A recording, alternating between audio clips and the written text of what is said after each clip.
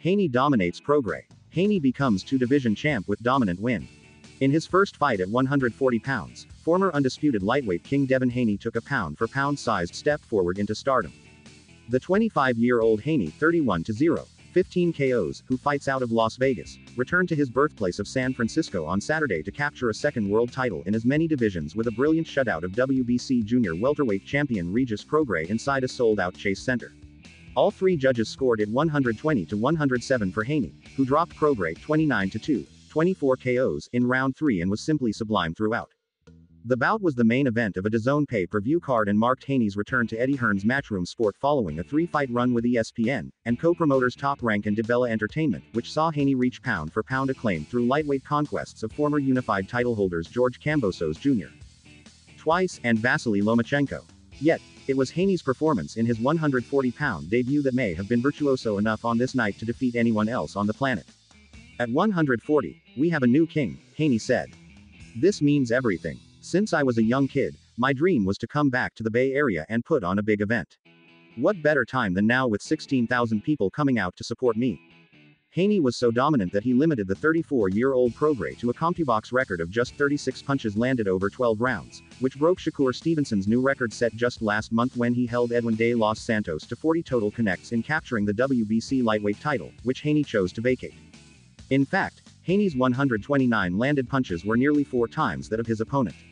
Thanks to a patient attack and masterful control of distance, the counterpunching Haney landed 35% of his punches overall, including an absurd 46.5% of his power shots.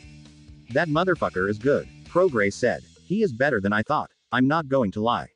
I'm going to give trainer Bill Haney and his team credit. Look, we still keep the same energy, but I am going to tell the truth. Devin Haney is better than I thought. I'm not going to lie.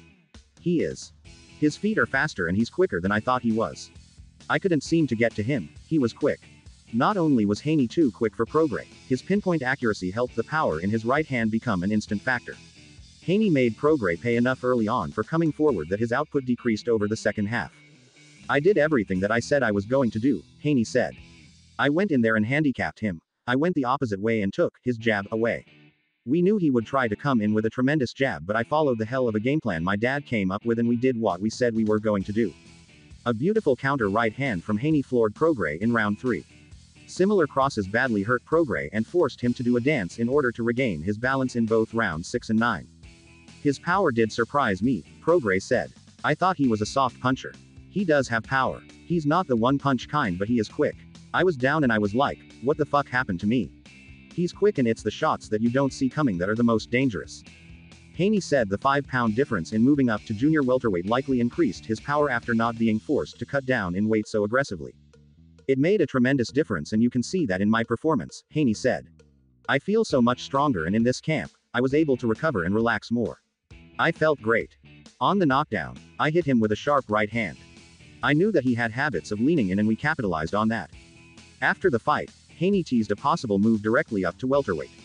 But even Hearn seemed to focus more on the gluttony of young stars currently operating within the 140-pound division. We know how good Devin Haney is, Hearn said. Could he transport that to 140? The answer is yes. He looked quicker and stronger. This is a special talent. I think this is a guy who can go to 147 and I struggle to see who can beat him. You are going to have big power and fast hands. He hardly broke a sweat tonight. That was an absolute clinic of a performance.